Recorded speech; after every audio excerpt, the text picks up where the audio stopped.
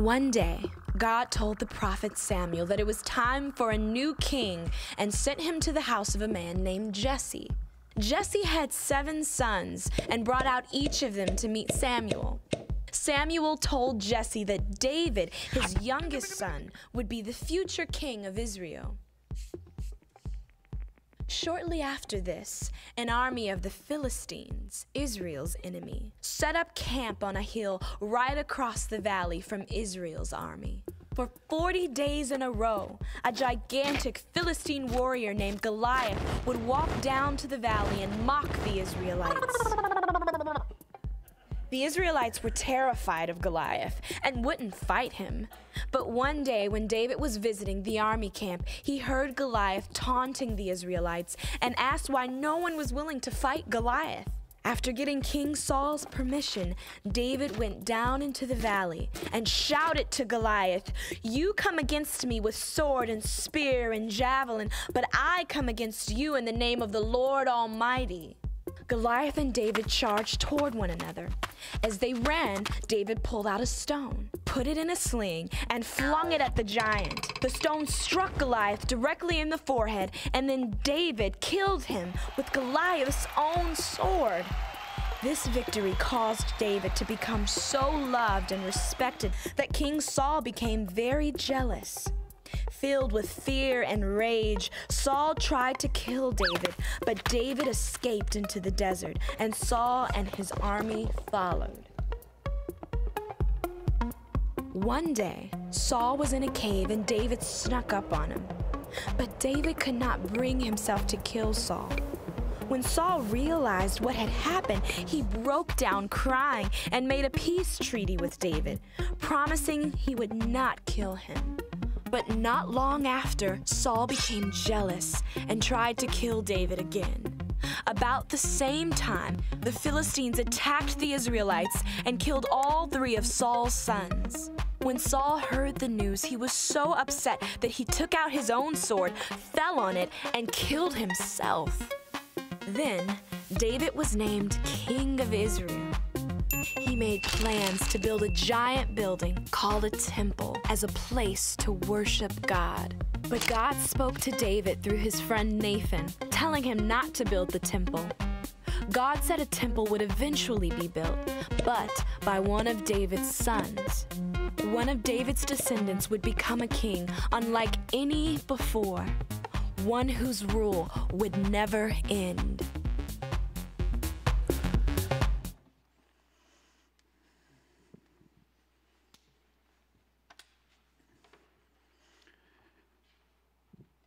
Good morning, church.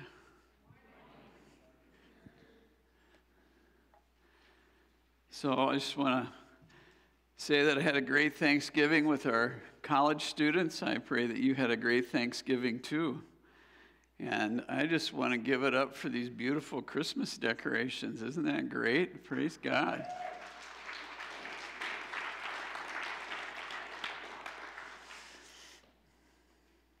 I'm wanting to know this morning how you define success personally. How would you define success? Usually in our lives, it has to do with possessions, position, and power, influence. And those who tout those things have got it. But in our story this morning, we learned something different. Sometimes there are very significant things that are truths that we miss but need to know, and they can be revealed in a powerful story. And that is exactly what's happening in the life of David. 1 Samuel 16:7 says, "For the Lord sees not as man sees." Well, that's interesting. Man looks on the outward appearance, but the Lord looks on the heart. So God looks on the heart. We're often kind of like Saul. We get intoxicated with the pursuit of success. And if you've been reading the story, you'll read about Saul and how that happened in his life.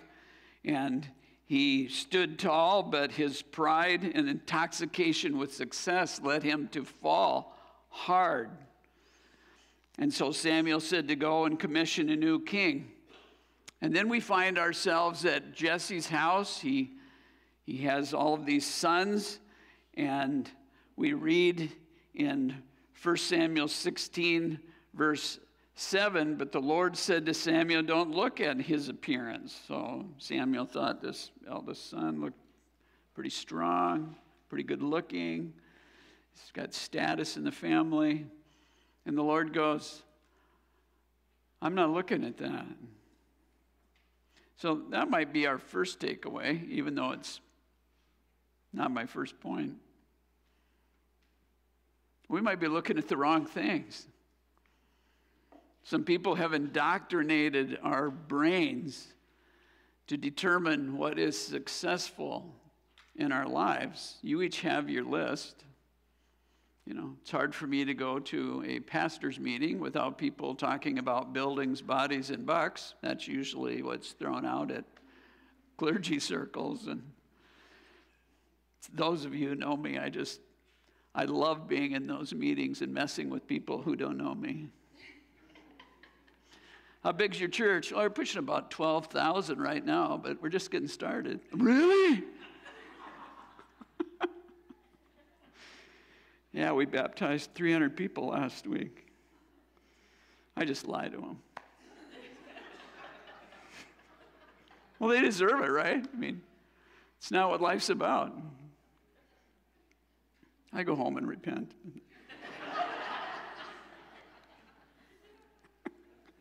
I am really squirrely today.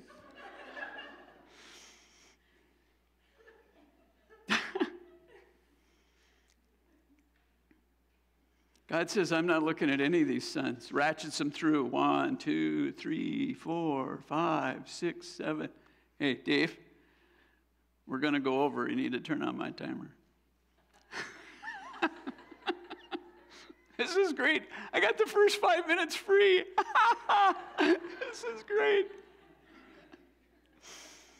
Here's a giganticus lesson. Character still counts. If you follow God's plan, character still counts. And if you're a businessman here today, you'll know that that's still very important. Character still counts. If you're a student here today, you know that character still counts. And that's a God principle, not like an American cultural principle. So remember that. It's really sad. Samuel goes, you got any other boys? And his dad goes, yeah, there's one out in the field. The Hebrew word means the runt is out in the field. It's like the throwaway boy, youngest born. How many youngest? You got a youngest here? Yeah, you know it's like you can never, ever measure up. They'll never let you grow up. You're always the baby. That was him. Samuel says, go get him. We're not going to eat until he comes. These other 7 sons are like, go get him. We're hungry. What can we learn from this story? David teaches us to be faithful in the little things.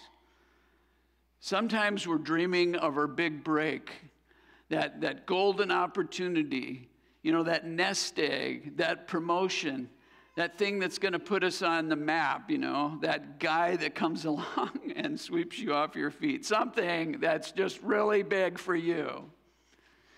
And David never got that. For God, success in his eyes is to be faithful where God has placed you now. Be faithful in the small things. His brothers hated him. David didn't care. David's person was deemed unworthy. He was the runt. Don't let people look down and despise you because of your youth, but show yourselves faithful to God. David's work was deemed menial. Tending sheep was right up there with cleaning toilets. I'm not kidding you. It was like the worst job. You had to live out in the field.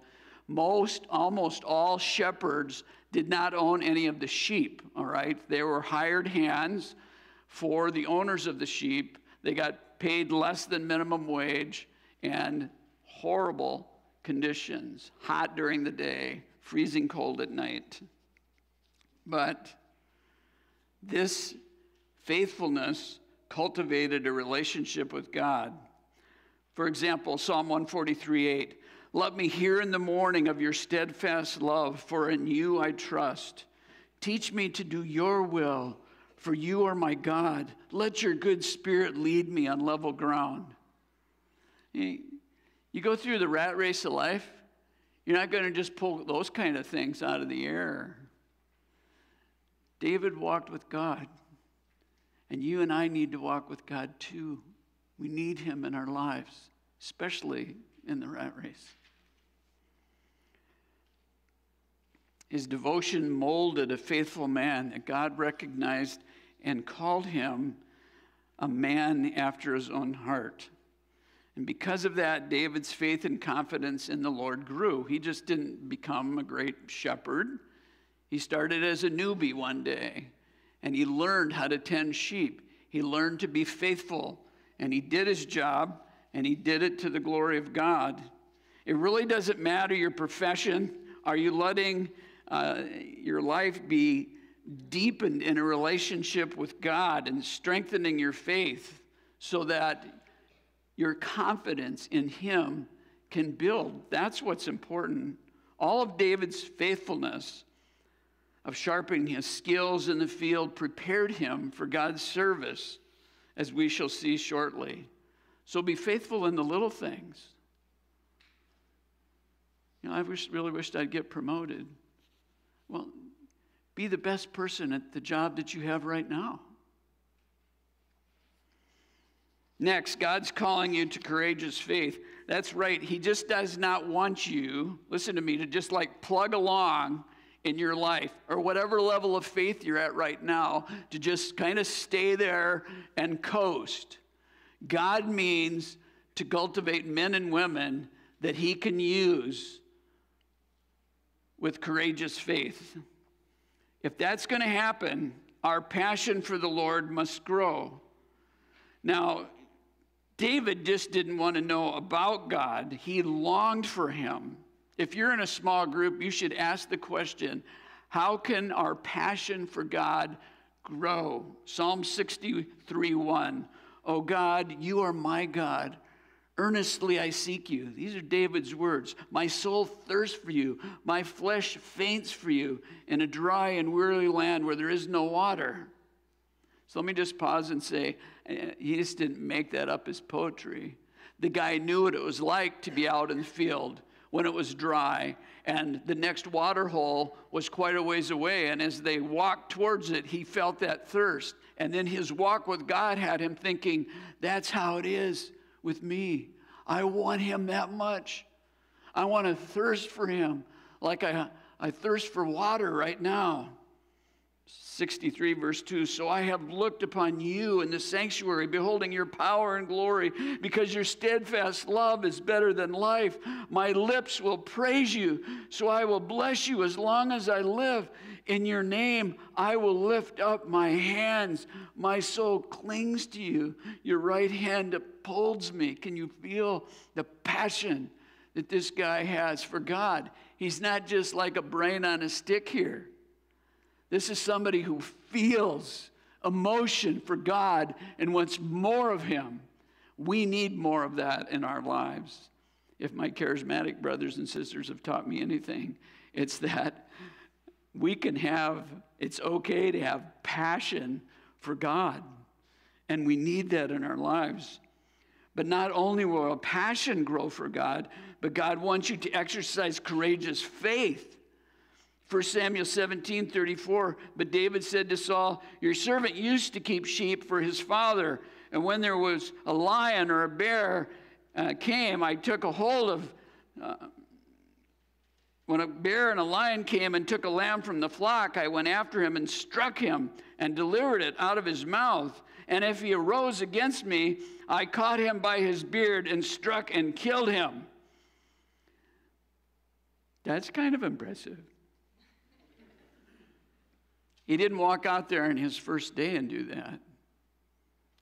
He learned what it was like to see a sheep mangled. And his faith in God grew as he knew he had to rise up and defend these sheep against the lion. And God gave him the courage to do that, and he was successful.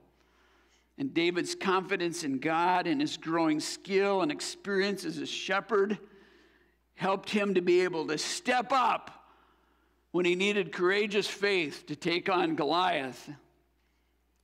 These words were uttered to King Saul in the presence of one of Israel's greatest threats. The Philistines had come. There was kind of this standoff. Nobody wanted another war in the heat of the day. And so every day this giant would appear. Goliath would come. For 40 days, this larger-than-life warrior challenged Israel. He thought, let's just have one of your guys and me, and winner takes all. 40 days he comes. He's taunting God. He's making fun of the living God. He's taunting the people of Israel. Come, who's going to do this? Winner takes all. Come. So David shows up. His father sends him to take some provisions, see how the sons are doing in the battle. So David goes, and his brothers see him, and they taunt him. It's like, who'd you leave your few sheep with? That's what he actually says. For David, this was not just about a Philistine giant. This passion that he had cultivated for God meant that this threat was someone mocking the living God that he loved with all of his heart. This is important. The honor of the living God was at stake. So he says to the king, your servant has struck down both lions and bears, and this uncircumcised Philistine shall be like one of them. You could get pretty cocky about that, couldn't you? Listen to the very next words. For he has defiled the armies of the living God. See, for him it was always about God's glory. How about you and me? The things that we do, are they for God's glory or ours? Now, to exercise courageous faith, your faith must see beyond the circumstances. This is very important. Because you're going to be called to do things, maybe in this church, where the circumstances, you're like, I can't do that. You're going to be called to do things maybe in your marriage, and you're like, I just cannot do this anymore. How do you see beyond the circumstances? Well, it's not going to be like, reading 8 books on marriage or 4 on parenting. Or what's going to really decide it in the end is going to be your passion for God. David came into this battle so loving God that an over 9-foot giant did not deter him. This guy was huge, 9+ feet. His coat of armor weighed 156 pounds, just carrying that around. His spear was like 26 feet long, and the head of the spear weighed 17 pounds. And he could throw that baby. This guy, as Saul rightly said, was trained to kill and be a warrior at youth. And he said to David, you don't know any of this stuff. And David's like, let me at him. What in the world made this possible to look beyond circumstances? A passionate love for the living God cultivated in obscurity as a shepherd. So if you're in that place right now, if you're in a closet somewhere in your life right now, don't waste that. Let God cultivate in you a love for him and a confidence in him that this God of ours can do anything at all. And he wants to do it through you. For you, that might be being faithful as a mom in hard times. It might mean God raising you up to save a company. It might mean a courageous student living for Jesus Christ on this campus and holding your head high because this living Lord Jesus Christ still changes lives by his power. Your faith must give glory to God. Look at how that happens with David in verse 5. Then David said to the Philistine, "You come to me with the sword and with the spear and with the javelin." Now he could have said, "And I am going to kick your butt." But he doesn't. He goes, "I come to you in the name of the Lord of hosts, the God of the armies of Israel, whom you have defied. So I am going to face this marriage in the name of the Lord of hosts. I am going to deal with my financial crisis in the name of the Lord of hosts. I am going to face this horrible loss in my life right now in the name of the Lord of hosts." That is what's going to see us through. And so he did. "I'm going to give your dead bodies of the host of the Philistine this day to the birds of the air, that all assembly may know that the Lord saves not with sword or spear." And with one stone, he takes him down, knocks him out, goes over and takes Goliath's sword because he didn't have one, cuts off his head. You know, they make great movies, but they always mess something up. If they just stick with the biblical text, it just would be so good. But they always got to mess it up with the Hollywood movies. I should make a movie about this and just, have the whole thing in there. I bet it took both hands to lift up that head. It was so heavy. And everybody's just like, "He did it!" And they're screaming, and then the army, somebody had the wisdom. It's like, "Attack!" And they go, crush the Philistines. Because one person had the courage. Can you be that one person in your marriage? Would you be that one person in your family? Would you be that one person in your business who would say, "I don't care what happens. I'm going to honor the Lord of hosts. I'm following Jesus"? You can be that person. Whew. Next, God actually rewards faithfulness. He does. Maybe one of the greatest motivations for us to be faithful to him, even though it's kind of selfish, is that God's going to reward it. God is with us in the upper story going, "I want you to trust me and to be faithful, and I will reward you because I have a plan for your life." You might not even understand that plan with everything that you're going through right now, but I have a plan for your life in my upper story.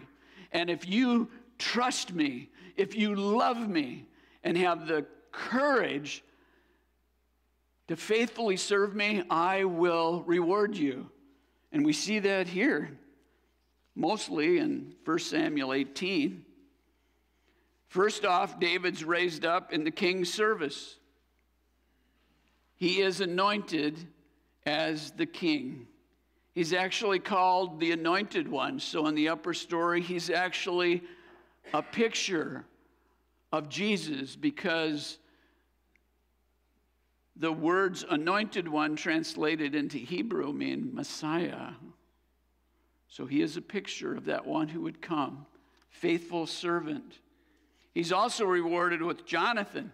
Remember the guy who had no friends, his brothers hated him, and he's out there in the shepherd fields, and God gives him Jonathan, somebody that became his closest friend for his whole life. And Jonathan had to risk a lot for that too, because he was the king's son. But these two guys, their soul is is bound together, and he went from isolated loneliness to lifelong trusted friend. God blesses David with continual victories. We are told, and David went out and was successful wherever Saul sent him. 1 Samuel 18, verse 14. And everything he did, he had great success because, listen, the Lord was with him. I don't care, if your job is cleaning toilets and gas stations. I have this vision, by the way, that some fifth Sunday of the month, we're just going to can church. We're going to all come here and get buckets. And we're going to go throughout Marshall, and we're going to offer to clean gas stations, restrooms, and just have them scratching their heads going, why would they do that? And they might ask us, and we're going to tell them, because we love you and Jesus loves you, and he's a servant. Wouldn't you just love to do that sometime?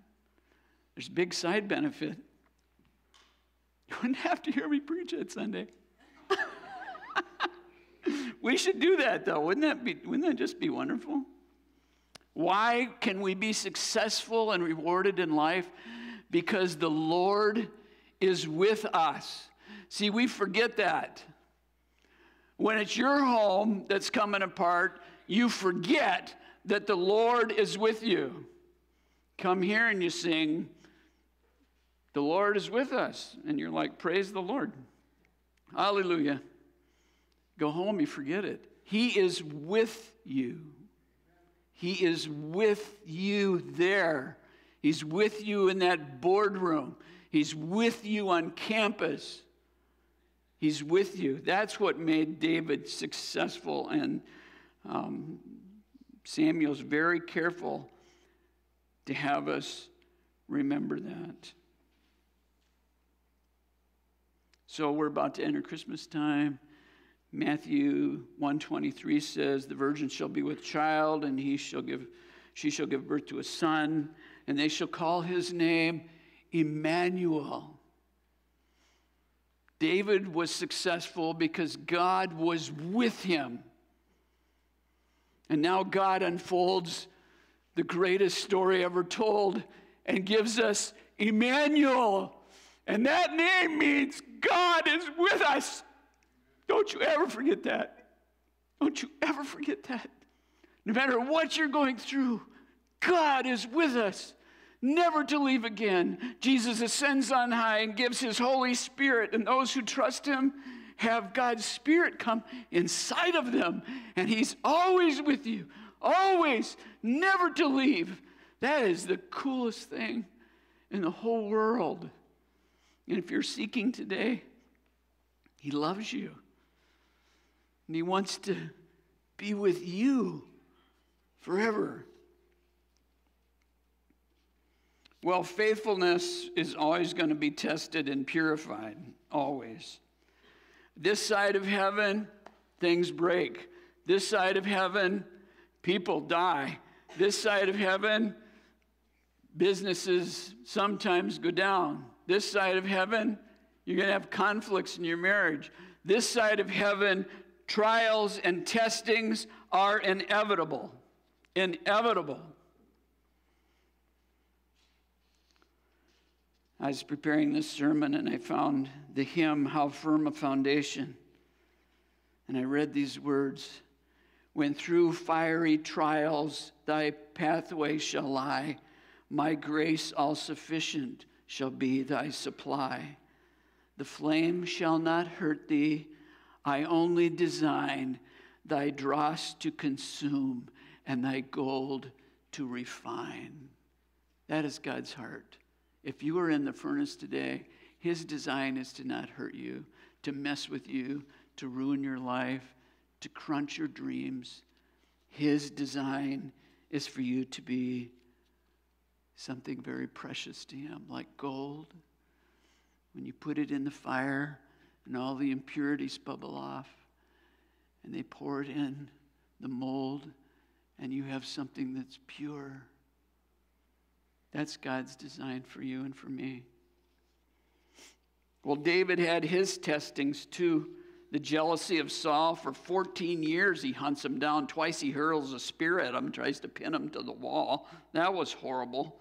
His whole life. What do you think he's wrestling with then? Jonathan's like, no, you're good. And David goes in 1 Samuel 20, verse 3, as surely as the Lord lives and as you live, there's only a step between death and me. And so he flees. You read the Psalms, he's like God. He's wrestling with God like you and I can in our trial. It's like, I don't understand why this happened. Why has this trial and pain come upon? You can do this with God. He wants to hold you and let you pour out your heart to him. He means for your good, not evil.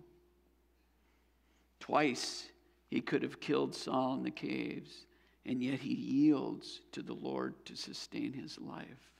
Yielding. That's a big word in the midst of trials and suffering. Yielding. Then there was the opposition of his wife. They got the ark. They're bringing it in to the city, and he's just full of joy, and he's dancing. And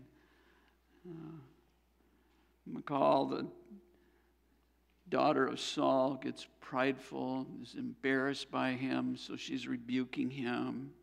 It was heartbreaking and pretty much ended that marriage.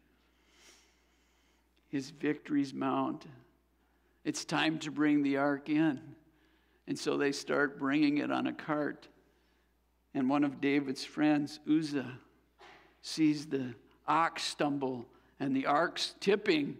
And he runs up to do a wonderful thing, and he pushes the ark back so that it won't fall off the cart, and he dies instantly.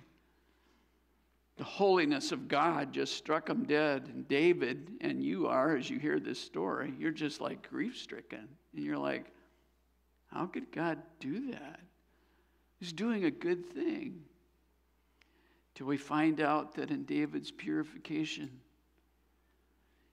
he too had to learn that we have to obey and follow God's word. And God had clearly instructed them, and it was in writing, that when you move that ark, there are rings, and you put 2 poles through the ark, and people lift it up on their shoulders and carry it. You don't put it on a cart. And they had disobeyed God, and it just crushed them. They left the ark for quite a while out of the city because of David's grief and learning, testing, purifying his heart. The purifying of David's heart. He wants to do the same in your life. David could have just said, that's it. You're going to do that kind of stuff. I'm out of here. You can find another king. I'm done.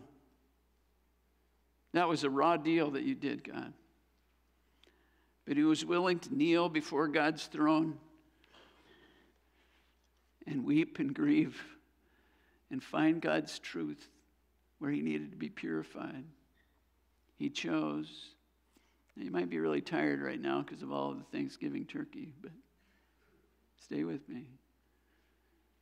He chose to not go bitter and harden his heart against God.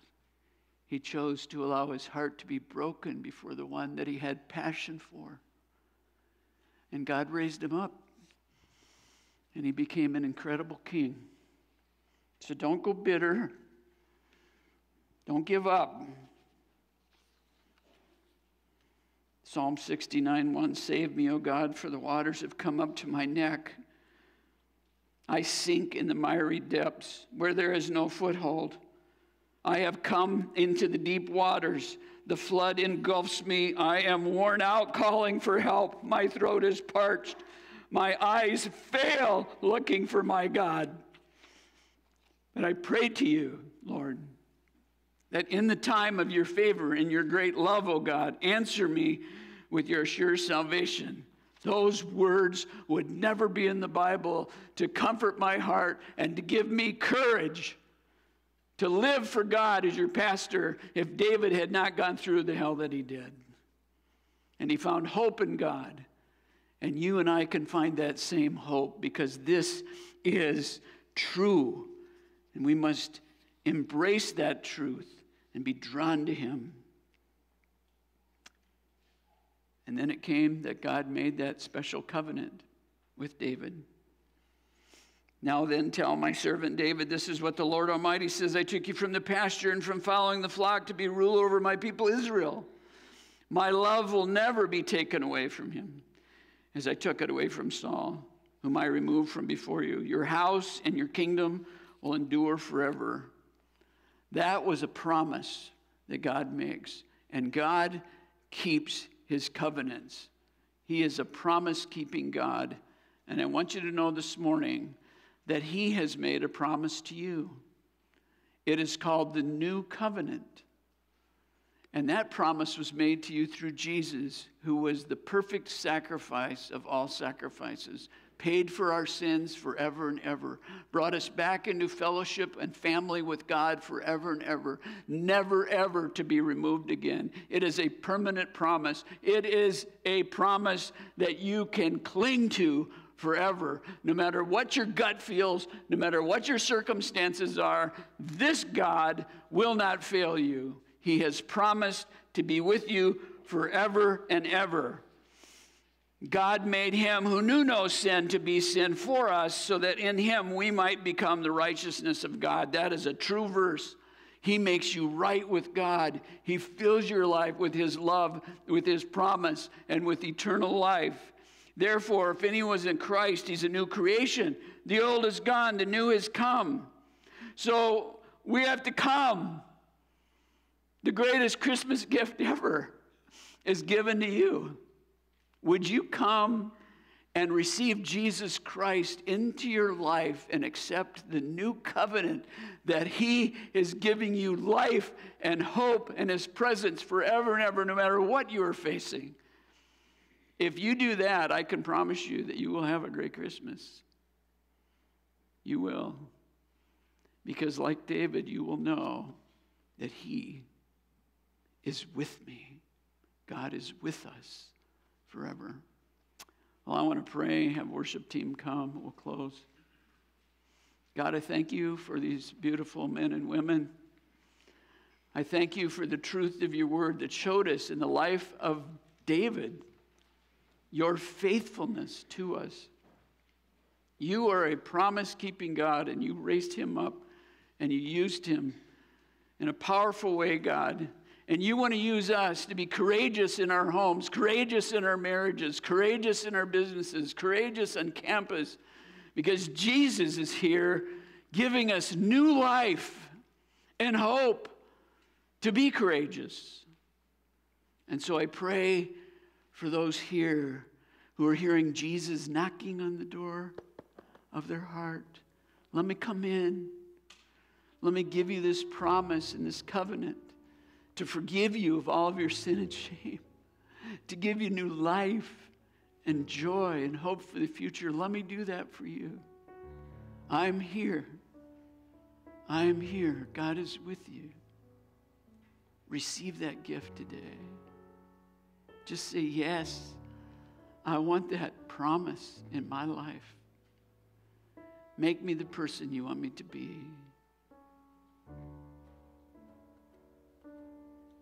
Thank you, God. In Jesus' name, amen.